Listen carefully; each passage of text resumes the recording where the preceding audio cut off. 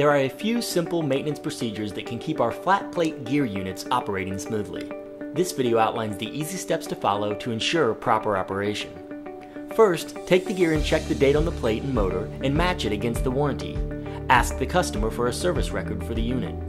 Warranties depend on annual professional inspection. At this point, you can inform the customer if the problem is under warranty or a billable service call.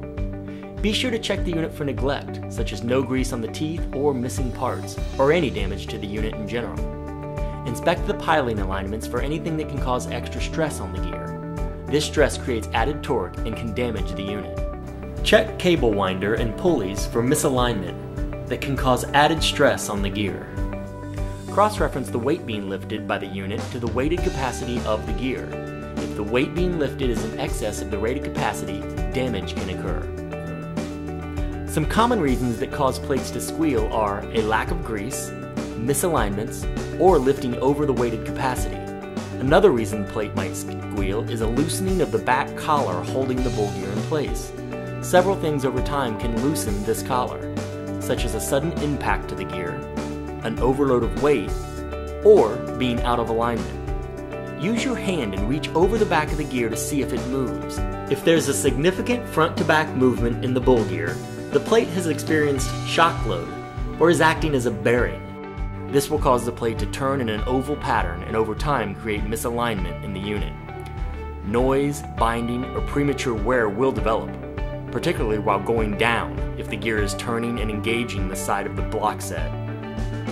The center sleeve going through the bull gear can be realigned. To do so, making sure the load is off the lift and the bull gear is pulled back, use a vice grip to loosen the 3/8 inch set screw, and from the back of the plate, slide the sleeve forward until the back collar is flush with the plate collar.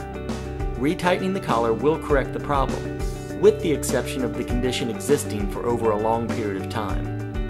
If the hole in the plate is worn and excessively out of round, tightening the collar will not correct the problem, and a new plate will be required.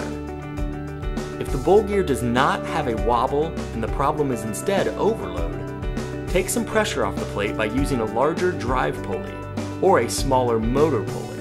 This is very effective, even for misaligned units. Aqua Marine Supplies carries a special lubricant that can be applied to the bronze bearing and worm that also relieves friction. However, this alone is not a solution. Plates that have been squealing for an extended period of time in one direction can be serviced and tightened. This may correct the problem. However, in certain cases, permanent damage to the plate collar can occur.